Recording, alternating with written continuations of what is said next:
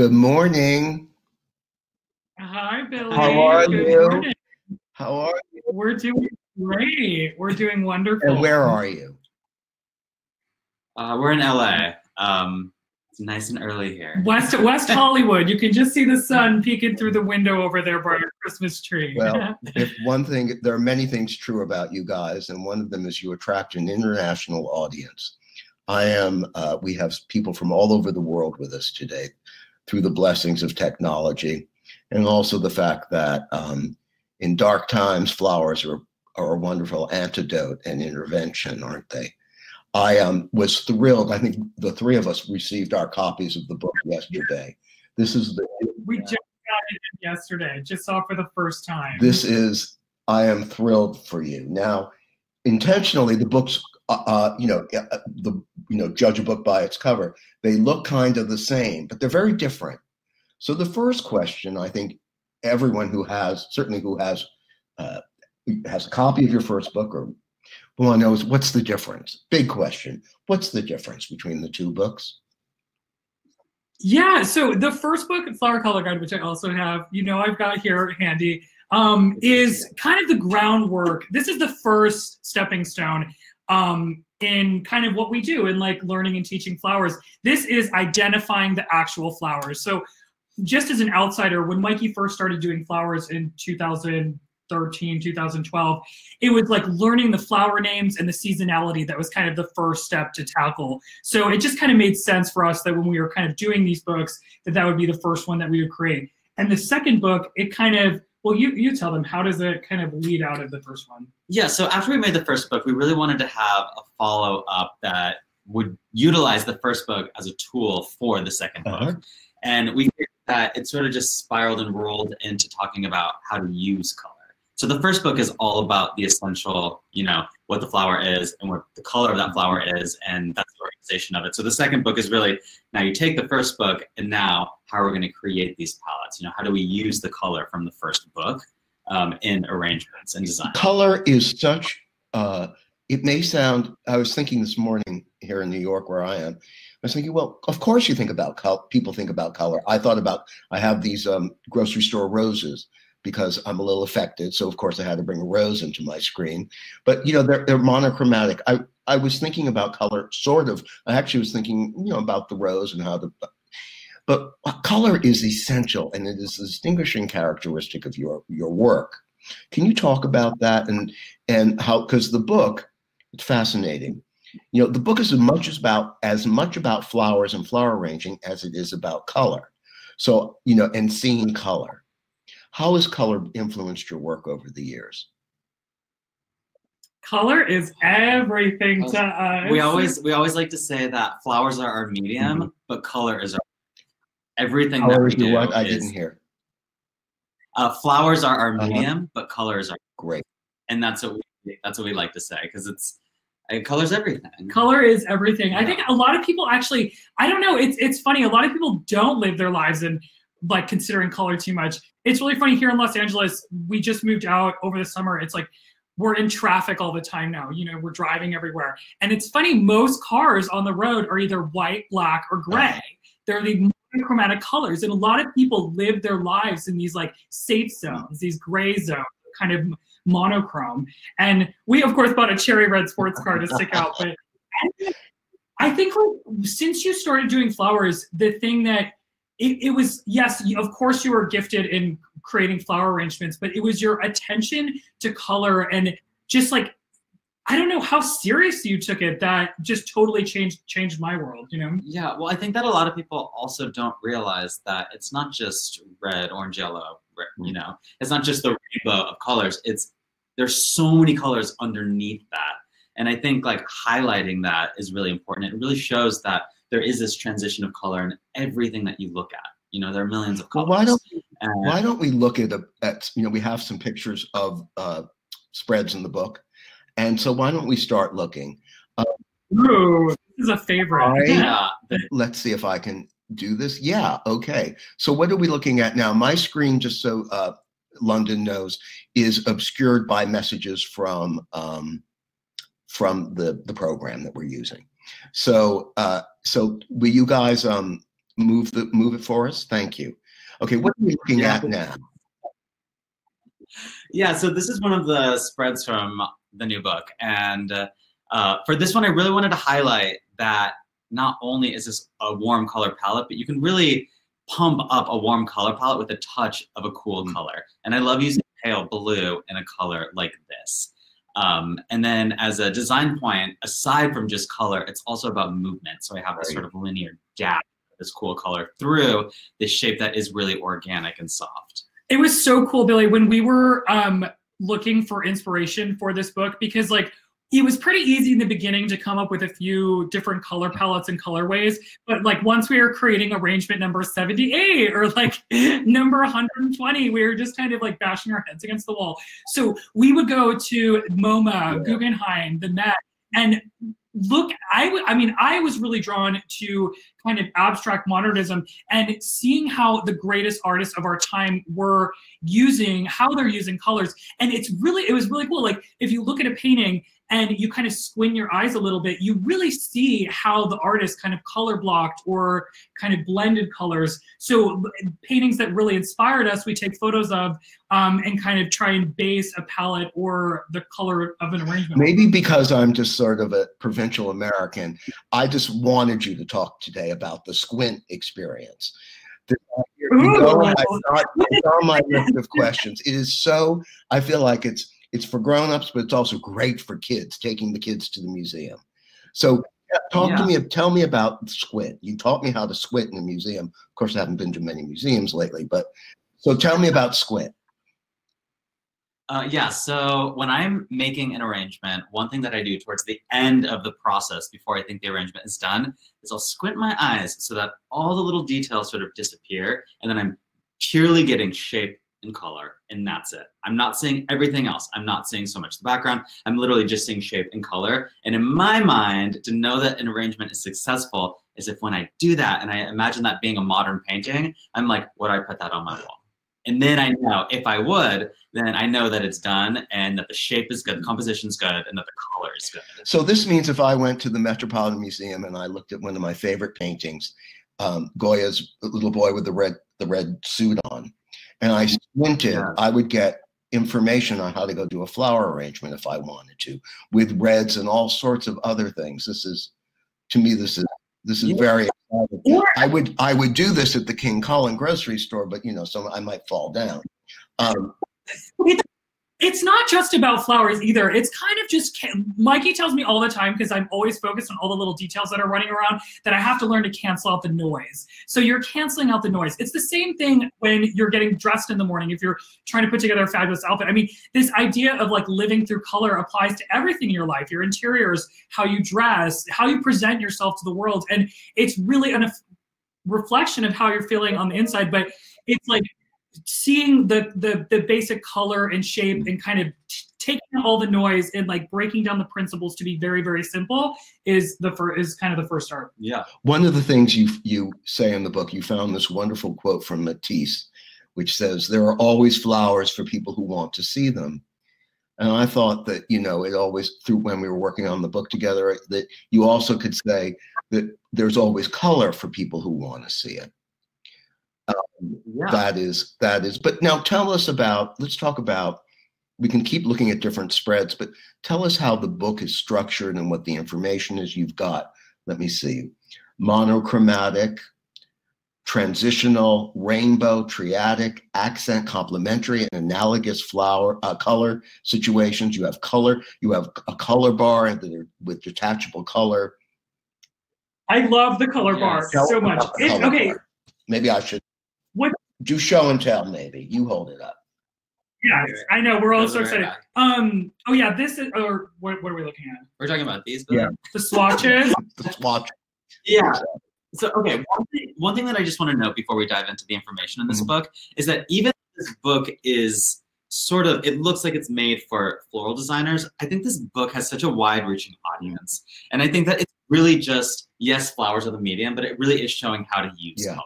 And you can utilize this in so many different ways. It could be for cake makers, it could be for tattoo artists, it could be for anybody. So there are little nods to that in this book, like we just talked about, like the color bars. Not only are there color bars in the back, but on each page, you'll see that there is a color bar that highlights the colors on each spread. So it kind of breaks down what's in this in the form of these bars. Yeah, so the color bar that you see on the left-hand side of the screen is obviously kind of pulling out the major key colors from the composition. What I love is like the back of the book, it's almost like those kind of paint chip things, you know, when you're trying to repaint your living room, and you have to go find the paint chips. But like these are literally 175 color palettes that we've kind of designed for the book. I mean, they could be swatches for, I think the inspiration from this actually came with some of the fashion designers that we've collaborated with. When we do their shows, we always ask to see the collection, and if the collection's not finished, to see the swatches of the collection.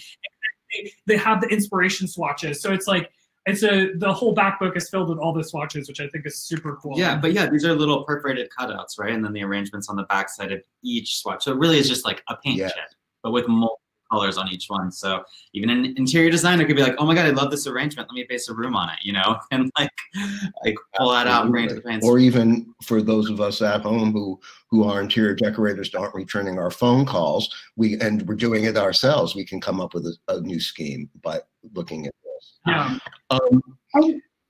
Go ahead. What? Oh no, I was just going to keep rambling on. I was just going to say that what this book isn't, and what I want people to know right now so they don't get disappointed, this is not a step-by-step guide on how to arrange flowers. We promise that is coming, and we are just starting to shoot that book, but this is really an exploration of color. And when you asked how to use this book from the appendices in the beginning and at the end, it's really trying to get into our heads of how we use color in our arrangements and in all of our work, and why that's so important. I don't want to disagree with you, but I have to say that as a result of this book, my flower arranging, although not by today's example, I actually am better at using color. I almost never would use color in arranging flowers at home until I read this book and knew where to start, which was with the squint. And then the book taught me how to flow, transition, even in the occasions when it is monochromatic, because not these flowers, you know, I have 12 flowers here in a bunch in a John Darien vase. They're not all the same color. Yeah, sorry, name dropped. We drive a lot of that. You know, I don't know that everyone understands that you're the photographer of the book, Derek. Will you talk? I know. You're a master photographer. I mean, and the book is a collaboration of a lot of great talent here. We have Joao Mota, who has art directed the first book and the second book for Phaidon, and you have come along with doing amazing flower photography. Will you tell us a little bit about that process and how the two of you work together to photograph? I think it's how the business began, isn't it? Yeah, no, it is. It's funny. A lot of people think I'm also a florist, which I'm absolutely not. I actually don't arrange flowers at all. No, I'm a photographer. That's what I studied in college. When we first moved to New York in 2010, you know, I was trying to break into the fashion industry. I worked in digital retouching. I actually worked at a retouching house. We retouched like all the great spreads of that time in 2010. So like the spreads for Vogue, for all the major magazines. And what was so cool about that is I got to get access to the photographer's files and see their raw, how they shot in the raw, and then like what kind of filtering and manipulating was layered on for the final image. And that was kind of like, that I consider that sort of my grad school, because I really kind of learned the nuance of like color, contrast, brightness, sharpness, all that kind of stuff. But when Mikey first started arranging flowers, you know, I would shoot it with my camera, and we just put it on Instagram or whatever. But I think the evolution from our first book to this book of how I learned to shoot Mikey's work, light Mikey's work, has also really evolved. So it was such a fun, it was an amazing process for me. But we shot in a pretty basic studio setting in our warehouse. We had a few studio lights. We shot in front of these big foam cores. And we wanted to kind of keep that clean and sleek look. Because, of course, the first book is individual flowers themselves. And this is arrangements, just for anyone who's new to these books. When did you do all the photography? About how long ago now? A year ago? When did we start shooting the book? Last fall? No. No. It was a year and a half ago about. So we had this like really aggressive schedule of we were going to shoot like 5 arrangements a day every day that we were going to be shooting, and then that very quickly fell apart. And then I think, Billy, it was about a year ago that you were kind of like, okay guys, you have to finish the book in a few months. And we really didn't have that many arrangements done. I think we had like 20. So now it's all coming back to me. Yes. Deadline. Anyone out there relate to deadlines? Yeah. Well, I think that we were being incredibly picky, like way too picky in the beginning, like just little details that only I would notice. So we were really taking our time trying to focus on those. And then we were like, you know what, we just have to get this done. Like we just have to make it. Because I bet you people in the early days of learning how to, of attempting to do flowers are too perfectionistic, and it blocks them from just living with the comfort of and the joy of the flower. What do you think? Yeah, I mean, I agree. I also think that from me as a designer's perspective on this, I think that I do some of my best work under pressure and under strict timelines. Like I really do. When I'm just not thinking of all those, overthinking it, I just kind of just pump it out. I just make it. And I think it's some of my best work. Well, also though, the first handful of arrangements, I would even say that the first like 5 or 10 spreads that we shot, we didn't end up using. It takes a little while to like get your gears going a little bit. And you know, the format of how we shot, it's dead on from the same angle. So it's like once I think it was like we shot a few spreads, and there was one day that Mikey did like an arrangement, and it was like, whoa. And it was kind of game changer. And then it was like you look back at the ones you've done, you're like, oh shoot, those aren't very good anymore. So it took a while to get into it. And there are 100, am I correct, or did you sort of pull a fast one on me? There are 175 arrangements in the book. There's 175. There was supposed to be originally, I think, 200, but we had to scale down a little bit. I think all said and done, there was probably like... Well, we did a lot of... There was another component that was supposed to be in this book. When we looked at the layout, as you remember, we decided to scratch those. Right. So we did make all those flat spreads, but those are not included. So now it's just compositions. But those, like the things that we have scrapped, we actually was in conceptually have been repurposed for your children's book that you're doing for Phaidon. Isn't that accurate? Yeah. Yes, we are currently shooting our kids' book, which is really, really exciting, and it's teaching children kind of the in-between colors of the color spectrum. So those transitional colors. It's really, really fun. We're still working on the beautiful, but what I've seen is really cool. Really cool. So you published your first book. You had a nice business in New York. You published your first book, and it became very popular around the world, and you started to travel, and you've been doing workshops. Can you tell us a little bit about what the experience of that has been and what people talk to you about? Because pretty soon we'll start taking questions here. And I just, what is it that what have you learned about flowers and color and photography by going around the world talking about your book and your work? I think the biggest, like, why the first book was such a success, and it's so funny. I remember Keith, the CEO of Phaidon, right before the book was about to publish, he was like, guys, I want you to know flower books, sometimes they can be a tough sell. And I remember in the back of my head, I was like, this book is gonna sell. I know it's gonna sell because there's nothing like it. And it's such an obvious concept. And I think that's really important, is like sometimes we get so caught up in finding or trying to be so obscure and so unique that sometimes just like the basic idea can actually be quite revolutionary if you do it in a chic and sophisticated way.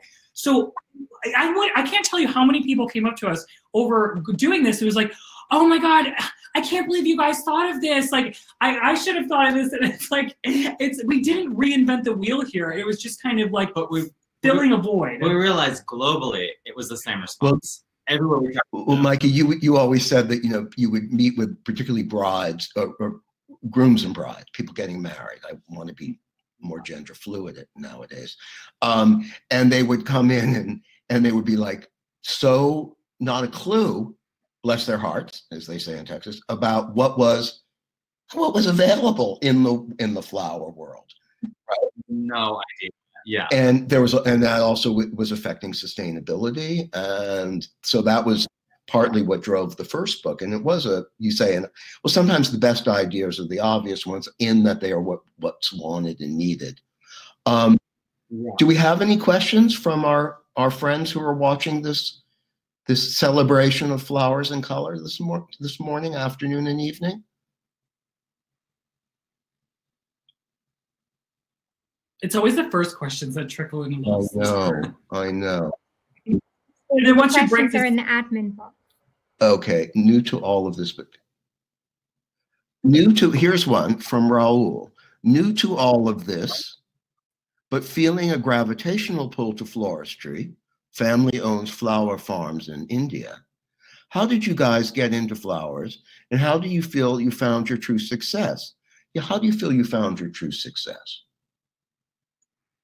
Well, to start getting into this, it really was a hobby for me, and I just wanted to use my hands. I was tired of sitting at a desk at my job, so I just sort of started picking up flowers, and I also had a gravitational pull towards flowers. Like, I grew up in my aunt's garden, like always around flowers. I traveled a lot when I was younger, and flowers have always been like this thing in my mind, this thing in my life that were really important. And yeah, it was just a hobby, and I just went for it. I just took a chance, and I just played around, and then Derek would shoot my work, and then there was a moment when we got published in something. In the very beginning, I didn't even know that people were taking notice of what we were doing, and that's when I was like, wow, this is actually something. Like, let's go for this. Let's do it. Go ahead, Derek. Sorry.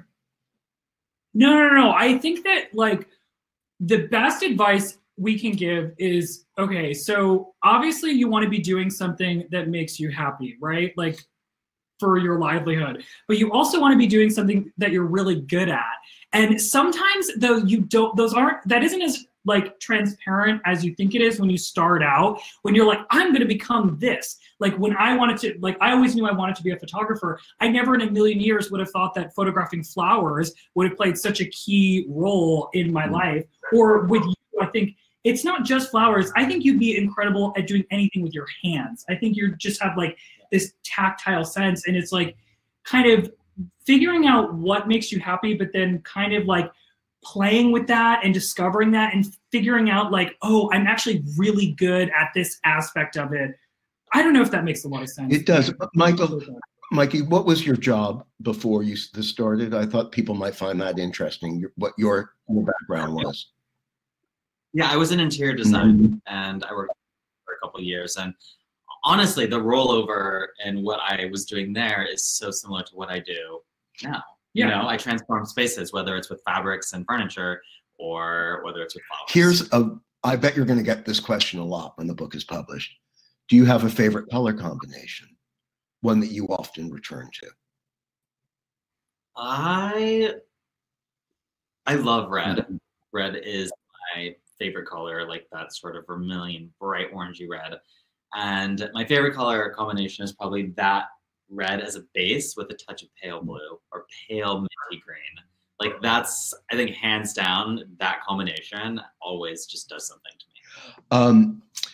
How is the color and light of LA influencing you?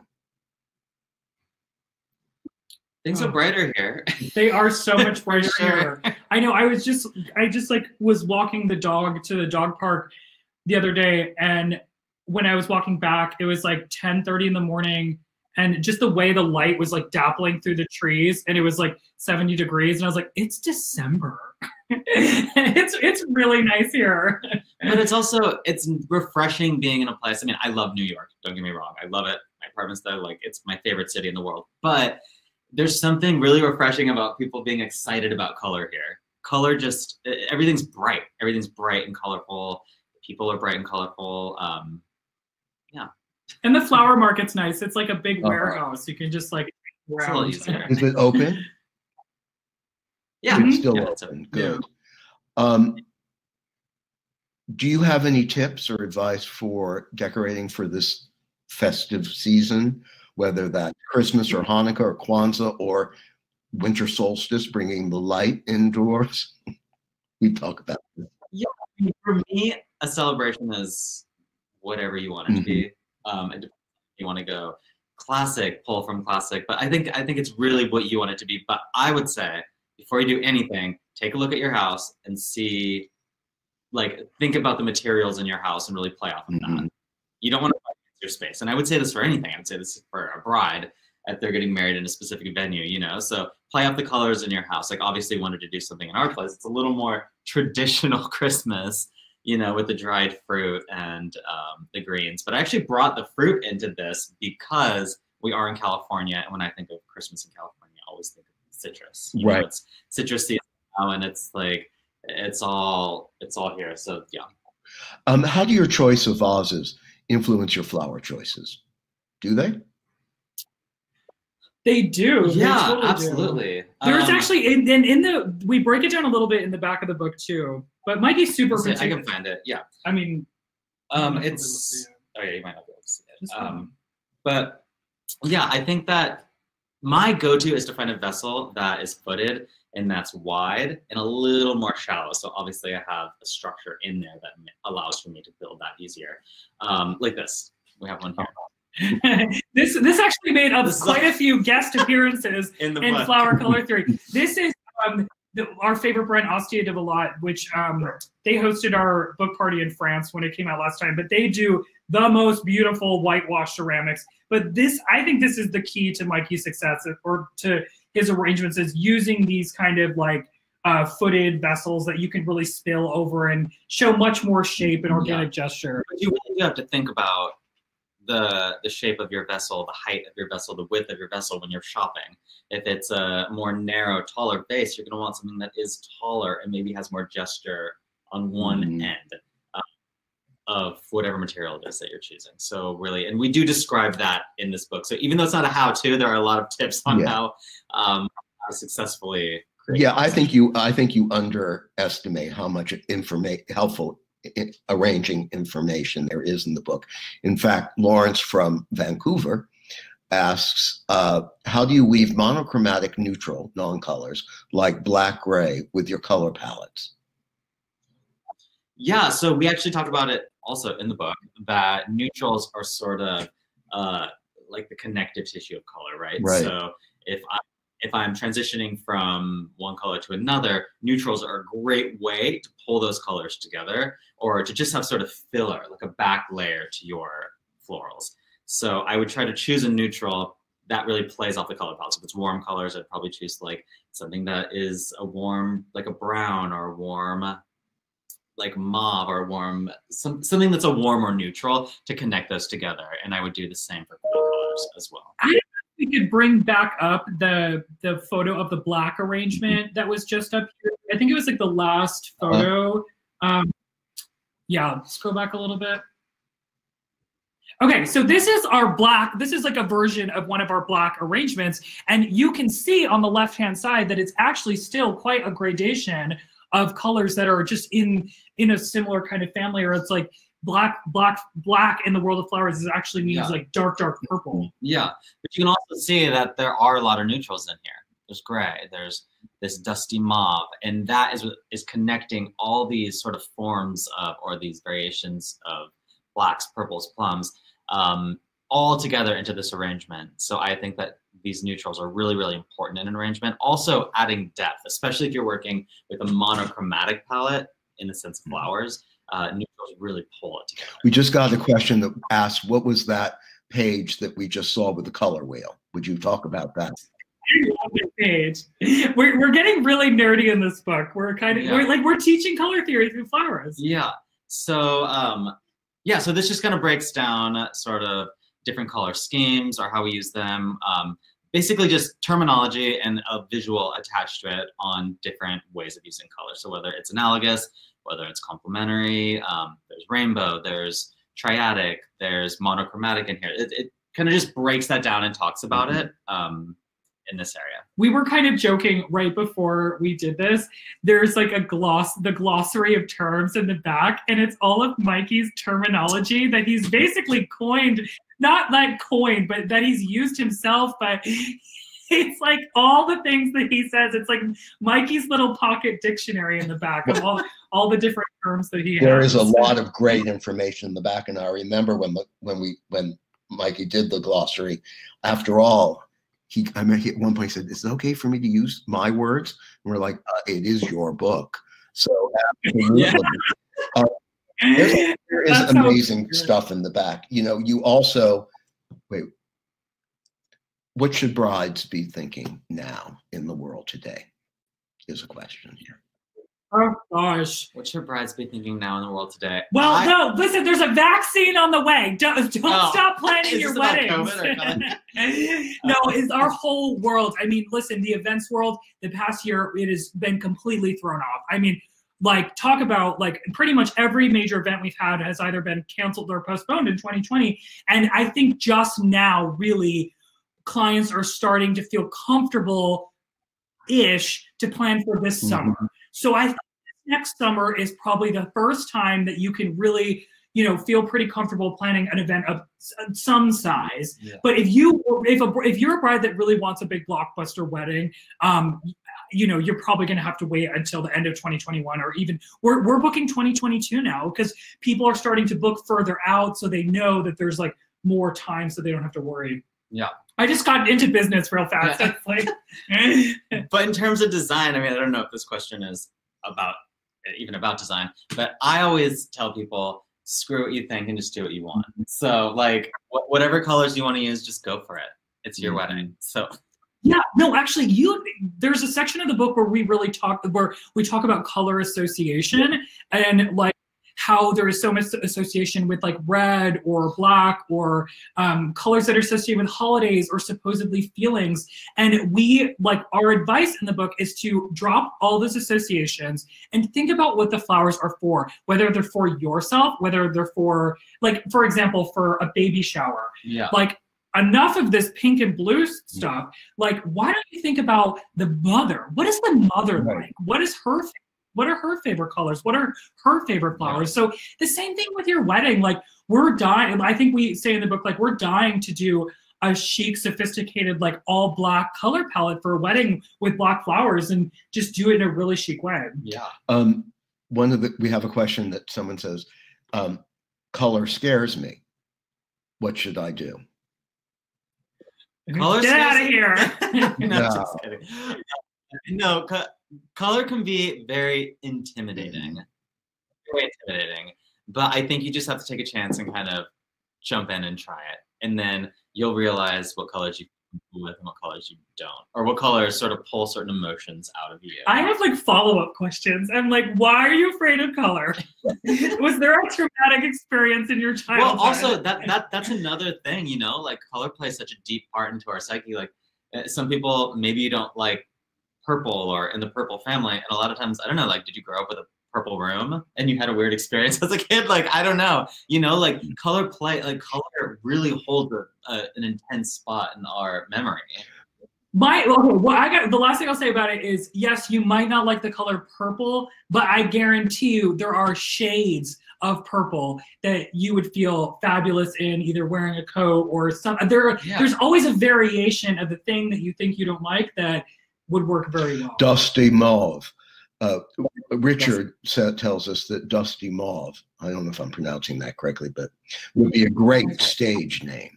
Well, you know, but there's also social prejudice against, or, you know, fashion world prejudice against color. I mean, that's changed a lot, thanks a lot to the Gucci people.